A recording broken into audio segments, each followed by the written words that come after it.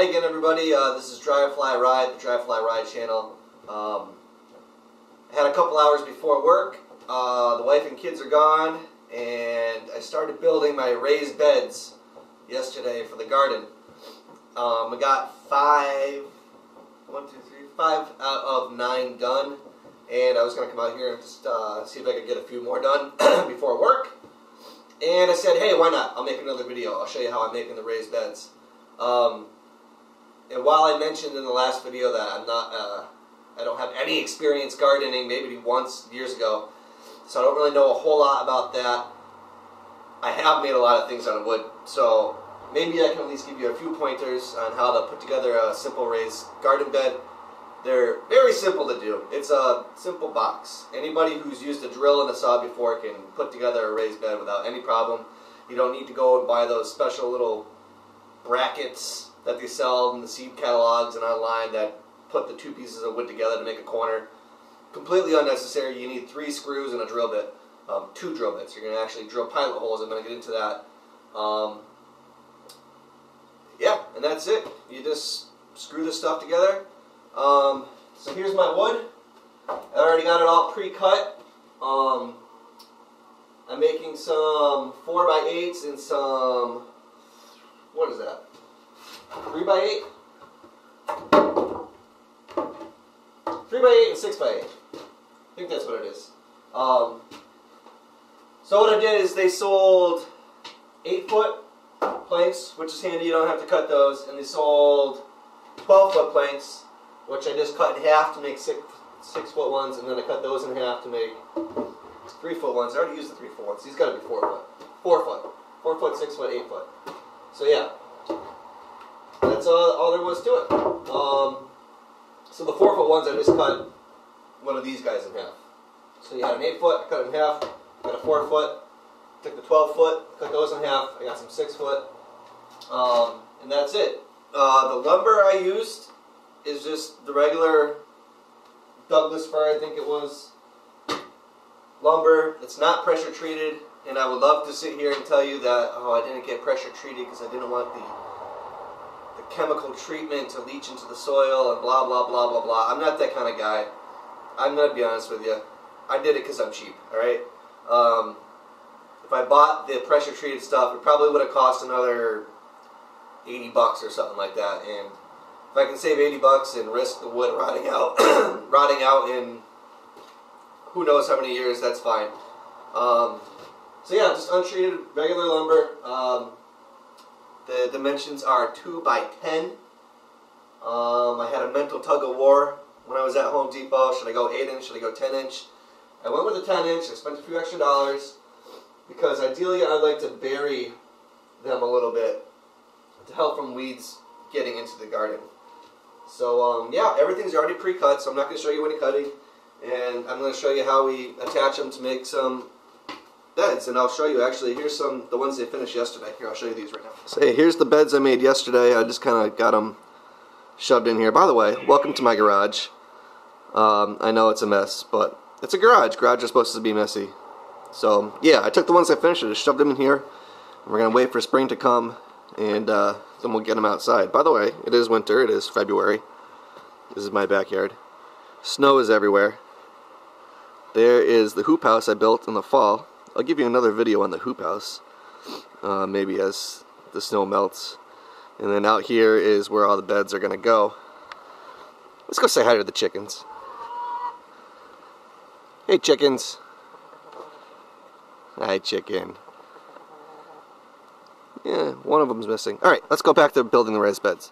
Alright, now what we're going to do is we're going to take one of our planks, and it doesn't matter which one you use, as long as you're using the same side. You're drilling your holes into the, pick a side, the length or the width. Make sure you're drilling both your holes on each of the opposite sides. So you're not drilling some holes on your width and then some holes on your length. If it's going to be on your length for one plank, make it the length of make it the opposite side that you want your holes on, so it's even. Everything's going to be even, Steven. Pilot holes. One of the things I learned growing up, building many things, is you got to drill pilot holes. never just take your screw and screw it directly into the wood. That causes your wood to split. There goes my drill. That causes your wood to split, and then you get all mad, and then you got to go back to Home Depot, which for me is like a half-hour away, and I don't want to drive a half-hour away to go back to Home Depot. Pilot holes. What you got to do is you got to take a drill bit that is smaller than your screw, and you got to drill holes where you're going to put your screws. Otherwise, you put your screw in, and that pushes the wood, and it splits your wood, and then you get all mad. Drill the hole, that allows the wood, or the screw, to go into the wood, nice and even, Steven, no splitting, everything just glides right in, and your life is happy, happy, happy. So what you do is you take a drill bit, you take your screw, and you're going to put them right on top of each other. And I'll give you a close-up here, alright? Alright, so, if you can kind of see that there, you want your drill bit to be a little bit smaller than your actual screw, because your goal is to have the little spiral threads to actually bite into the wood without the base or the center of the screw hitting your wood. So that's the part you want to eat in. So we got the right size bit for our screw. By the way, I'm using a 3.5-inch screw. It's a deck screw. It's got this coating that won't rust and kind of screw up your wood. So yeah, we got the bit, we got the screws. Let's go drill our holes. Alright, I'm going to make 3 holes. One on the top, one on the bottom, one in the middle. And I'm not going to bother measuring them out. This isn't rocket science. These boxes aren't works of art.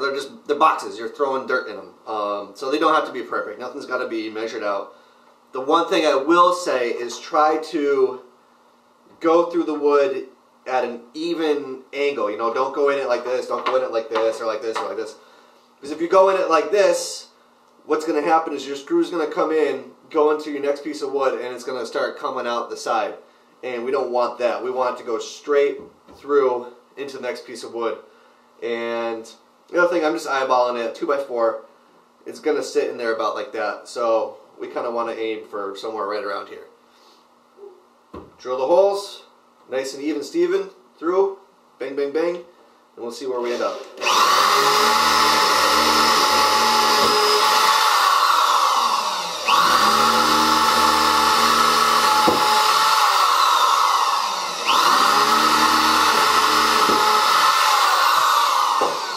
Alright, now we're going to flip this around, we're going to do the other side.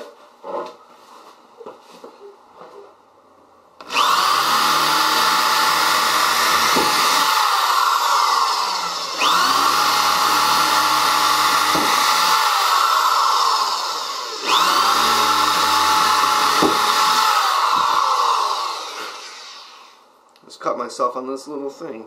Oh, boo-boos.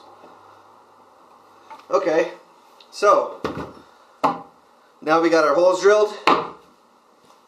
Let's do it to one more piece of wood. Alright, now we are ready to screw everything all together. We got all our pilot holes drilled on each side. Now we just need to take the other sides, screw them together. So we're going to change our drill bit to our screwdriver bit. Tighten it on up there. And now another tip I'm going to give you is these planks of wood all have an arc to them. Not this way, but this way. So right now this piece of wood has got this arc in it, so it kind of bends like this.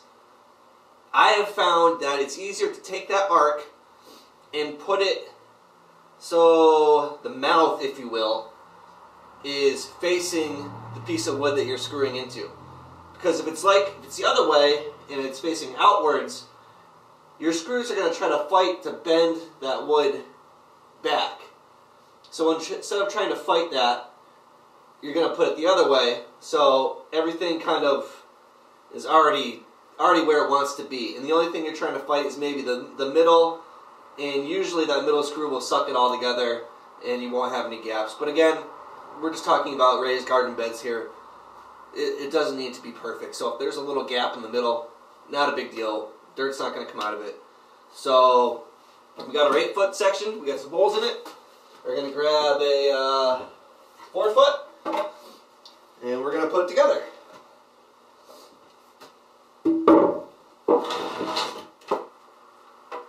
All right, let's drill away.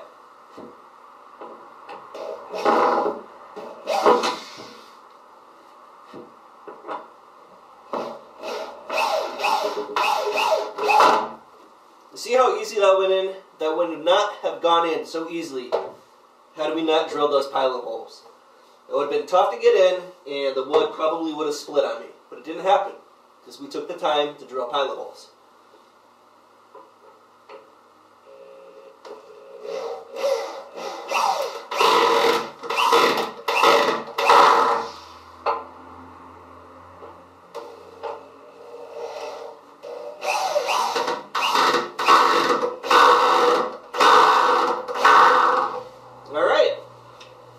One corner done, 3 more to go. Piece of cake, huh?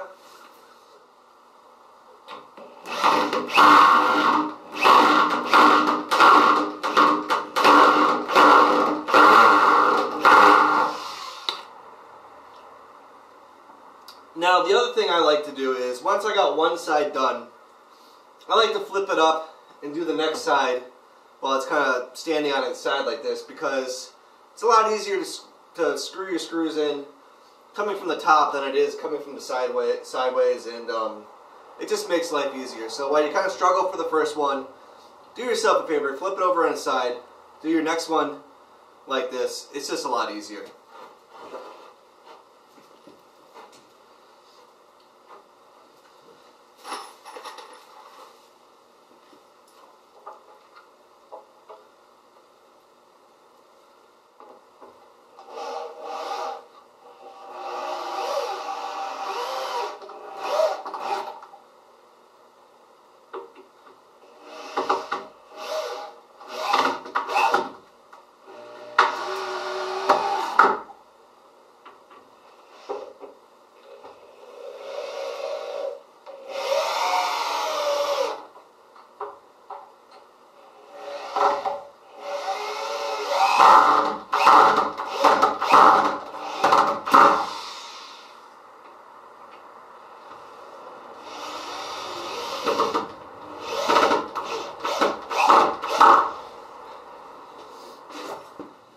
Alright, well here you have it. One 4-foot by 8-foot raised garden bed ready to go out this spring. All we gotta do is bring it outside, fill it up with dirt, and we're gonna be good to go. I think this one's got some cabbage and cauliflower growing in it. Alright, can't wait. Bye guys.